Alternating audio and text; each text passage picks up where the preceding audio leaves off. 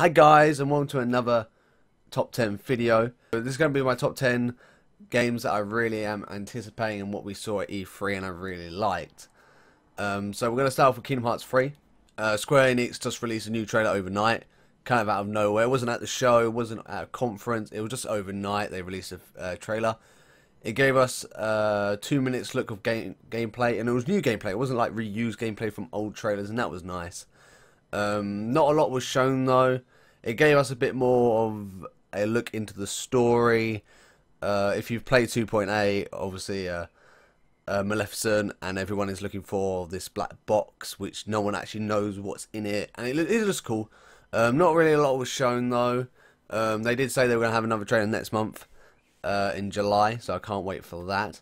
I would have it high on the list, but again, it wasn't really at the conference, it wasn't really on the floor, it wasn't at a conference, it just sort of was there, a trailer overnight for no reason. But hey, I'm not complaining. Swiftly moving on, next to our list is God of War, or should we call it Dad of War. This is the new God of War game in the Sony series, which has become a staple for Sony at this point. It focuses around Kratos and his son, and they're kind of like trading in the Greek mythology for Norse legends and mythology, which is kind of like an interesting new angle. It seems like it's a giant escort mission, but it looks like the AI is clever enough to help you out and stuff, so it's not like you're just going to be like protecting your son the whole time. Your son will actually probably be helping you and going out killing enemies and giving you backup, which I think is a very cool concept. If they do it very well, they might actually do a very well made escort game, which is very rare. It's very hard to do escort games very well, so it's good to see that if they do succeed with this, it would be good. So that's in at number 9.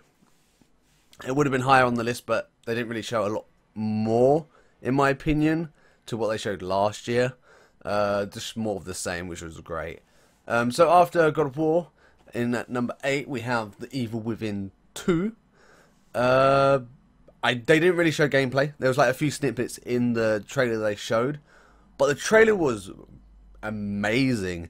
They kind of had this like clay paint like animation where the protagonist would like sort of like float in the paint and then go down, and there'd be parts where a hand comes out the paint and it would like bend back. Oh, it's just so cool. It's kind of creepy. It's Evil Within.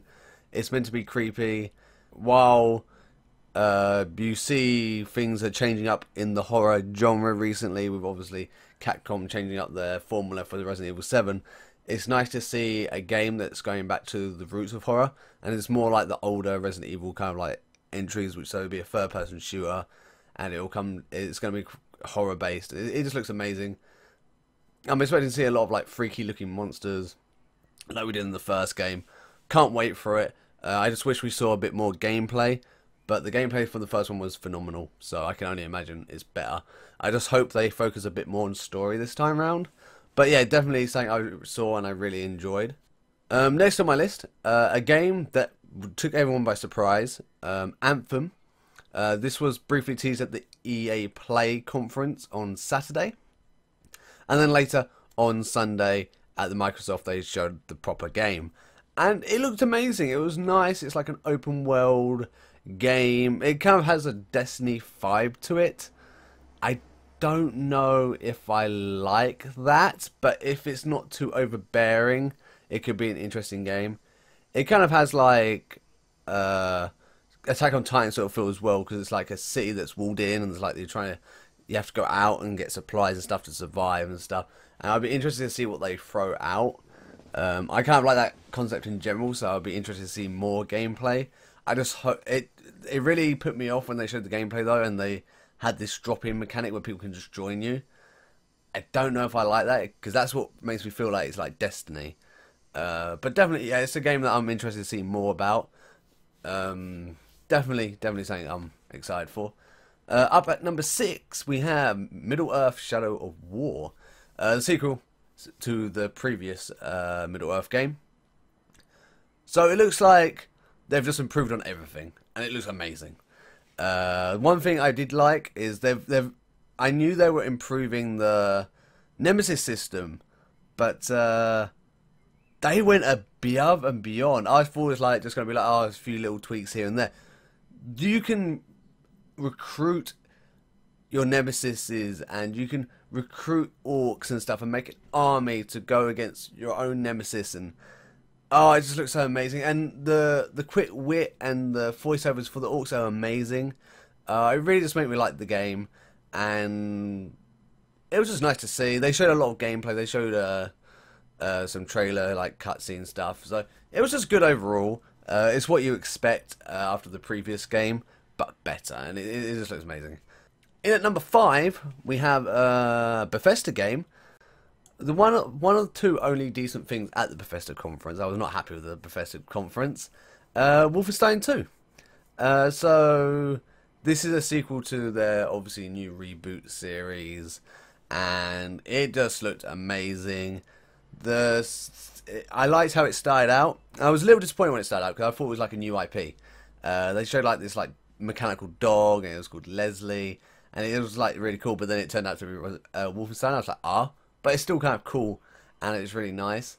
I've still got to get around to play the recent Wolfensteins, but this one just looks amazing. The bit that really did it for me was there was a little scene where you're in a diner, and a German comes in, and he's like asking for your identification papers. But it's like he's really like smooth and cool about it.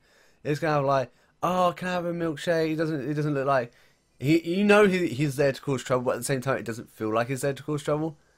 And then it just hits, and the accent, and it sounds and looks amazing. I can't wait. It's actually making me want to go and play the previous games because I haven't played any of the reboot games. I believe there's a New Blood and New Order, or New Order and Old Blood. Sorry, so I need to play those. At number 4, I wasn't sure if I should put this low on the list because they showed a lot of this last year. So Super Mario Odyssey, it's what you expect from a Mario game, but it seems to be like it's trying to go back to its roots, but not its pure roots, to the N64 roots with Super Mario 64. And it just looks phenomenal. It's Super Mario. They've obviously done a good job. And this is actually the game that I think will make me buy the Switch. Because at that point, there are going to be tons of other games out, like Splatoon 2, and ARMS will be out properly. And it'll just be a good time in general. So yeah, it's definitely going to be buying the Switch because of this game. And I really liked what they did. So they showed a scene with Pauline. If you don't know Pauline, she's from the original Donkey Kong, the one where Mario is called Jumpman, and she's like the damsel in distress that Donkey Kong kidnaps. And I thought it was really interesting how they used her because she's in New Donk City, which is obviously a city run by or inspired by Donkey Kong, and it turns out Pauline is the mayor. And I just like what they did with her. They made her kind of like feel like she was empowered. She was like powerful and empowering. She sort of sung like a jazz number, and it was a really catchy jazz number. Definitely will buy a Switch for this. It just looks amazing. I'm not even that big of a Mario fan, but it just blew me away. I'm a huge Super Mario 64, but not so much the other games. Like I wasn't a big fan of Galaxy. It was alright. So that'll be interesting how that goes. Number 3, we have Days Gone. Now, I wasn't sure when this one started, when they showed this, if I was going to like it or not. Because I can't remember the name of the game, but there's a biker game. And it's just really shit. It's like badly animated. There's like sex scenes where they just have sex through clothes. You know what I'm talking about. I don't remember its name. And this trailer for The Way Out, or gameplay, you were like on a bike with a jacket, and I just couldn't get that game out of my head. I was like, oh no, it's gonna be like, it's gonna make me remind me of this game. It's gonna be obviously a good game, but it's gonna be like, oh, I don't want to bike a game. I don't want to buy a game. But then it got really interesting. They sort of went off into the forest. There was like the freaks or the zombies or whatever they're calling them around, and you had to go save a kidnapped colleague of yours. And it was really interesting to see how you could lure the zombies into the enemy camp to take them out. And at the end of the trailer, there was like this giant zombie bear And this was really neat because it means that the game is open to infected animals, which you don't really see in zombie games.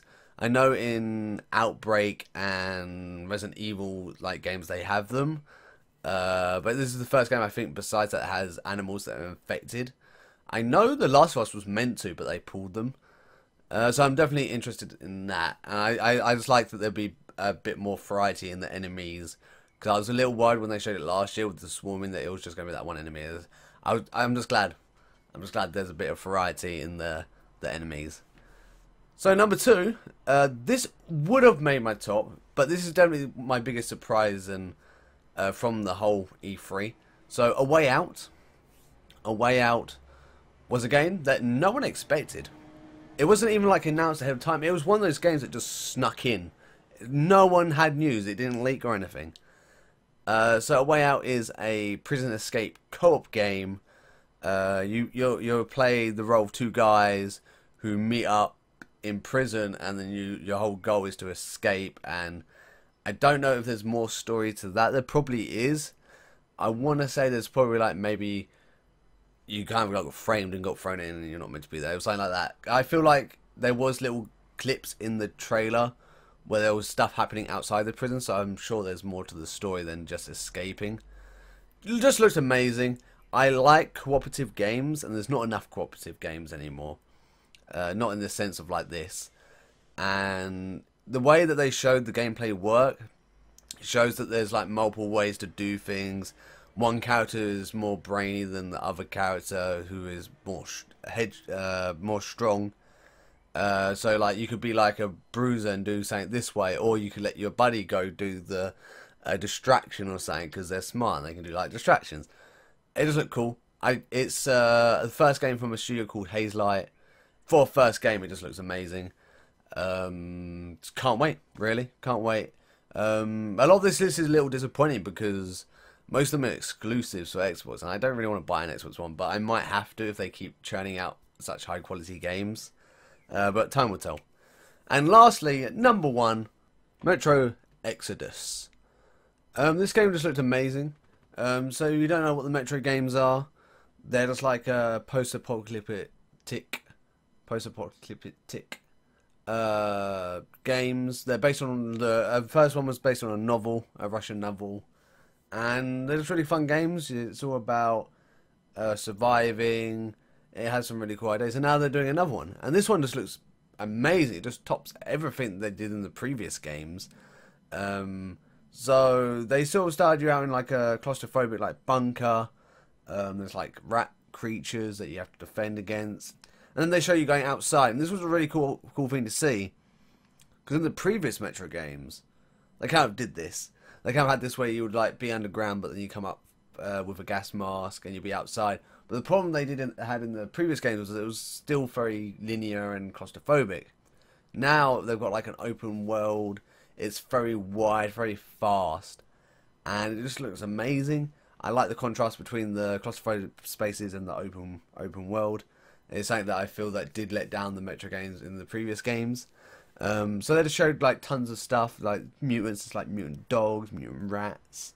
There's even a mutant bear they show off, and I liked how they showed what seemed to be to me like there was like multiple ways to tackle situations. As this guy was going through, he snuck past some mutant dogs. He went to the right, snuck round. It looks like you could just run in down the middle. There look like buildings to the left, and they look like you could like climb over some things and go around that way. Obviously, I feel it looks a bit more linear because they were trying to show off in a controlled environment. But it just looked like if that's the case and you have so many options to deal with situations, that's just great. As a game designer, giving the player more options to play the game in their own way it's just good game design, really. It's thinking of the players first, thinking of who you're catering to, and that is a good way of thinking when you design games. And that's why open world games and RPGs work so well. So they allow you to tackle things in your own way. If you want to level up magic, you can do that, or you want to level up strength, stuff like that. So it just looked amazing. And the last thing they showed was, as I mentioned a bit earlier, they had like a mutant bear. It looked really cool. but in the trailer, the guy sort of like went up to it, like tried to like shoot it off a cliff. It kind of like started falling, and then he just sort of like ran away. In my experience, I would have just stuck there and tried to kill it. Who knows, maybe like some rare loot or something like that. But it was a very cool trailer. I can't wait to get my hands on it, and it was the only thing really from Bethesda that I cared for besides Wolfenstein 2. The rest of the stuff they sort of had there was Skyrim, and you know, no one cares for Skyrim anymore because it's been released on like 10 different consoles now. They're bringing back mods, which kind of like didn't work before, and it's not going to work this time. Like, who's going to pay money to have gold armor on a crab? I'm sure there's someone out there. Anyway, guys, so that's been my top 10. Again, I want to apologise that I didn't get time to do my E3 conference videos. There's just not enough time in the day. I've been busy with work. We're in the middle of a heat wave, so I haven't had a lot of time to do recording because my room is like a sauna. So apologies. I'm going to be rebooting my top 10 list as well as my insightful level videos, so look out for those. But I'm going to be away for about 2 weeks, so don't expect a video anytime soon. Anyway, thanks for tuning in. I've been RamuneGaming. If you do like what you've heard or seen, please click the subscribe button underneath, and I'll see you guys next time.